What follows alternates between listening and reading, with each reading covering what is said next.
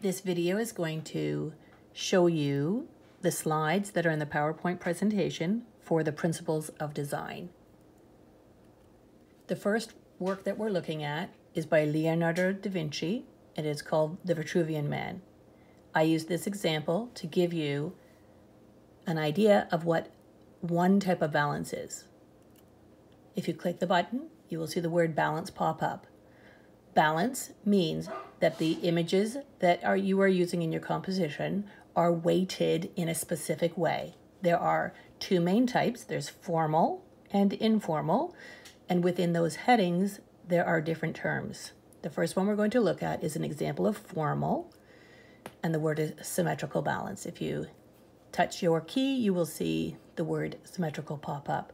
What that means is that there is a mirror-like reflection on the left and the right side if you draw an imaginary axis line down the center.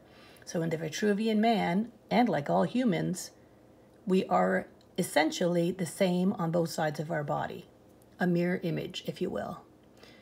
The next image is by it is by Michelangelo, and it's called The Creation of Adam. This is an example of asymmetrical balance. If you touch your key, you will see that word pop up. Asymmetrical means that it's balanced, but it's balanced differently on both sides. And if you look at this one where the hands are about to meet, it's not actually the very center of the painting. And that is a key to making it work well. Don't ever try to balance out different things on two sides when you have a central line down the center. It doesn't work as well. Okay, so asymmetrical is a natural looking composition, and it does take a bit of work to make it work well, just so you know. The next work that we're looking at is by Georgia O'Keeffe called White Flower. This is an example of radial balance. So if you touch the button, that word will pop up. Radial means that everything is emanating out of the center. Now this is a bit of a natural looking radial one because it's not exactly precise, but if you think of a star, it is all a symmetrical balance as well. Okay, so everything is emanating out of the center. The next word we're looking at is emphasis. So this is called Yellow Cow, and it's by Franz Marc. So this one has a few different ways to make the yellow cow stand out. The keywords that we're looking at when you click the button again are contrast, location, isolation, convergence, and the unusual. So the contrast is that there are not very many light spots in the painting. There's the white area here, the yellow cow, and a few other little light areas. There's also other warm colors, but predominantly the yellow of the cow stands out because it's contrasted against the other colors. The location, the cow is placed mostly in the center and it's large. Isolation, it's the only cow in the presentation or in the composition. Convergence means that the lines point to something. So these lines here and here, they kind of draw your eye in, as well as the diagonals and the curves on the actual cow. It does all bring in your vision to look at the object. And lastly is the unusual. Well, it is unusual to have a yellow cow in a composition. It's also unusual to have all those ridiculous colors, but that was the goal he was trying to create in creating this landscape with a cow. The next image is called Harmony in Red. It's by Henri Matisse. And in this one, we are talking about the word harmony. Harmony has to do with similarities. So what do you see that's similar in this painting? Yes, there's red. There's blue. The blue has been placed down in a very specific pattern. The blue is on the wallpaper in the background and on the tablecloth in the foreground. And in that pattern, there's vases with flowers. And then in reality, or in what we're perceiving as maybe the reality of this painting, there's flowers in the vases here, echoing that. So there's this similarity, this repeat. There's a repeat of these vases that have liquids in them. There's a repeat of the fruit along it. So when you are repeating things and they're similar, not necessarily identical, but similar, that creates harmony. I'm using this one by Norval Morrisseau called Shaman and Disciples to represent the word variety. Variety means that you are using differences. Now, in this painting, you can see that there are also similarities. So there is harmony because there is a repetition of the same colors. There's a repetition of similar shapes, and there's a repetition of the actual shapes that are being used. But we are talking about variety. So the variety is that there are 3 different men. There are animals. There's this like dinosaur guy. There are birds being shown, and then there's these kind of weird things that are like, is that a turtle? Is that a crab? Are these snakes? We don't know. There's also this really interesting vulture-y looking guy coming out of his hair. So there's lots of different colors being used as well. So differences, that's the key word. The next image is by Vincent van Gogh. It's called Starry Night. I'm using this slide to represent movement. There are 2 main types of movement.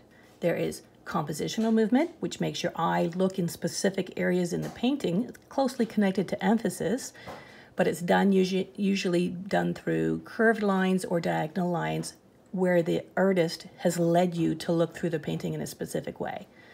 Or it can have actual movement or give a feeling that something's moving. In this case, these curved lines in the sky are doing both. They're giving us the feeling that the wind is blowing and swirling around the night sky. And then we have this movement of this cypress tree moving upward. All of these lines are gearing us to look in here into this little village in the foreground, shooting us back up again and swinging us in and out of the painting over and over again. Movement. Then we have Broadway Boogie Woogie. This is by Piet Mondrian. And for this painting, I chose the word, this is the painting I chose for the word rhythm. Rhythm has to do with a visual pattern or beat. The beat is created by the motif, meaning the positive space or the space that we see, and the negative space is the rest. It's the space between the actual thing we're seeing. When we talk about rhythm, we talk about the 5 different ways to create rhythm, and we used the term frapper in class to remind us what the 5 words were. Here they are. Flowing. That means the composition has curved lines. This one does not, so it's not that. Regular. This means that there is something consistent in the artwork that creates a pattern. And in this case, I would say it's the vertical and horizontal lines. Even though they're not regimented a specific way, like a specific grid pattern like of a chessboard, it is giving us that stability and that repetition and clarity. Even all the shapes that you see are all vertical and horizontal, like rectangles. So that's repeated. Alternating. This is not alternating like a checkerboard between black and red, but there is an alternating kind of pattern where yellow is the color between the other colors. So that is being repeated.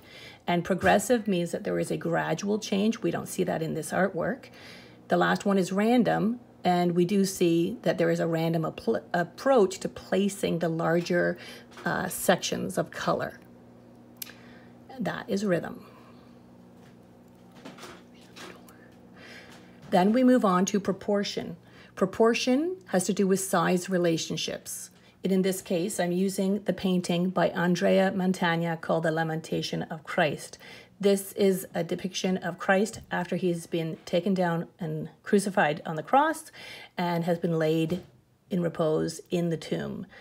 In this artwork, he is using a technical device called foreshortening, which means that you are placing the human body in linear perspective. And in this case, you have to manipulate the size relationships of one part of the body to another in order for it to look realistic in that viewpoint. In artworks, you don't necessarily have to have people or animals to maintain proportion. In the last painting, I'll go to this one. There is proportion in this one too. It's the size relationships of the rectangles compared to, like the larger rectangles compared to the smaller rectangles, and even in comparison to these white spaces that you see. The last painting is by Victor Vasarely. It's called Vega Pur, and it is our example of gradation. So gradation means there is a step-by-step change. In this case, there is a step-by-step change in color. You can see that it goes from a brighter yellow here and it starts to dull down. It's probably mixed with purple in order to change the color tone. If you look here at the red, it is brighter, and as it goes back in space, it gets darker and darker. Interestingly, though, the blue stays the same throughout. The green changes. It changes a little bit here. It looks like as if it gets brighter. In fact, I wonder if you, or maybe not brighter, but lighter. So those are changes in color. There is a change of shape, meaning that this object here is a bit of a square. As it goes down into the illusion, the shape is changing and becoming flatter and flatter as it goes around the supposed sphere that we're seeing. In the background, you can see that the shapes are completely flat. So the form of the shape is also gradually changing. It's going from flat to three-dimensional gradually, and you can see it's flat on the outside, and it looks as if there is a three-dimensional sphere in the center of it. Gradation. So now you've gone through all the slides. I recommend that you go through the Principles of Design glossary sheet and then begin the rough copy of your Principles of Design sketchbook assignment. The rough copy is due this week. The good copy will be due the following week.